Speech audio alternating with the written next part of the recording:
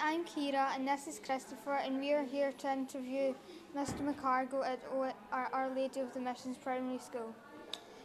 Mr McCargo was in charge of the IT for the Commonwealth Games, and we will be talking to him today. For anyone who is unsure what IT is, can you please give a brief description of what your company does? Okay, IT to you guys is probably computers and Facebook and Snapchat, but that's only part of it. IT is all the computers, where you store your information, how you connect the computers together, and how you present that information on your on your iPhone or on any device you're looking at. So IT is quite a wide subject. What did your company do for the Commonwealth Games? So our company was responsible for connecting all the stadiums together. So there was over 14 stadiums. We were also responsible for delivering the wireless network. So when you walk about with your laptop or your tablet or your phone, you can connect without plugging in wires into the back of your device. And we were also mainly responsible for the telephone system, which I know you guys also have in the school. So that was the main things that we delivered for the Commonwealth Games. What were the challenges for your company at the Commonwealth Games? Oh, the challenges were many. I think the biggest challenge was we didn't have much time. We were short on time to deliver the IT because we didn't get access to many of the stadium until 2 or 3 days before the events. So everything was a rush. And we also had to work with lots of different organisations who we hadn't met before.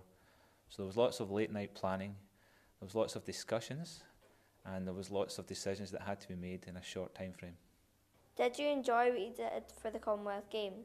Yep, absolutely, thoroughly enjoyed it. It was lots of hard work, it was lots of long hours. My wife pointed out to me I was only home for dinner 3 times in 3 weeks, but it was really good fun, very rewarding, and when it was over and it was finished, it was a great sense of achievement. When did you start IT and why? I started working in IT, let me think, in 46, so 21 years ago I started working in IT. Why? Because I went to college and did a course in electrical and electronic engineering. I was actually going to join the Navy to fulfill that qualification, and then I was offered a job by IBM. So it was a bit of luck and a bit of planning, and that's probably how life works out. Did you see any of your favourite sports at the Commonwealth?